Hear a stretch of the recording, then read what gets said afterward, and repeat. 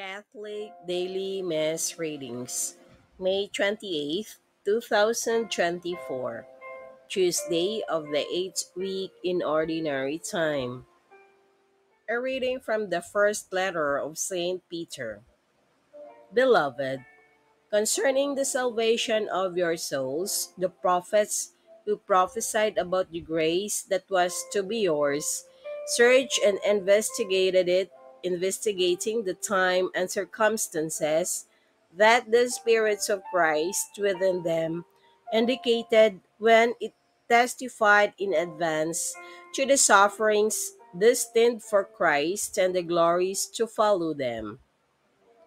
It was revealed to them that they were serving not themselves but you with regard to the things that have now been announced to you by those who preach the good news to you through the Holy Spirit sent from heaven, things into which angels longed to look. Therefore, gird up the loins of your mind. Live soberly, and yet your hopes completely on the grace to be brought to you at the revelation of Jesus Christ. Like obedient children, do not act in compliance with the desires of your former ignorance, but as He who called you is holy. Be holy yourselves in every aspect of your conduct, for it is written, "Be holy, because I am holy." The word of the Lord.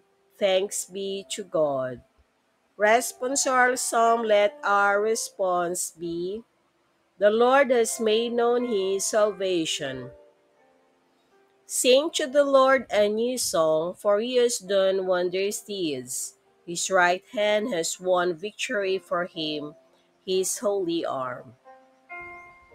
The Lord has made known his salvation. The Lord has made his salvation known in the sights of the nations. He has revealed his justice. He has remembered his kindness and his faithfulness toward the house of Israel.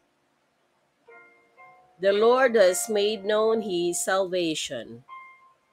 All the ends of the earth have seen the salvation by our God. Sing joyfully to the Lord, all you lands. Break into song, sing praise. The Lord has made known his salvation.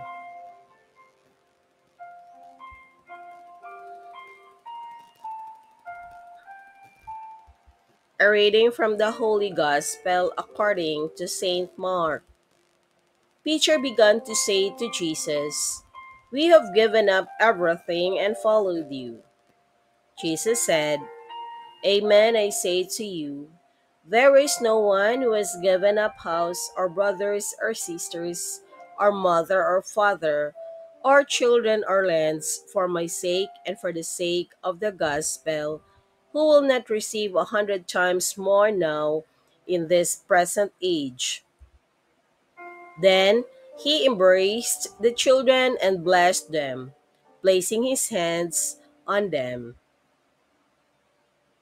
The Gospel of the Lord. Praise to you, Lord Jesus Christ.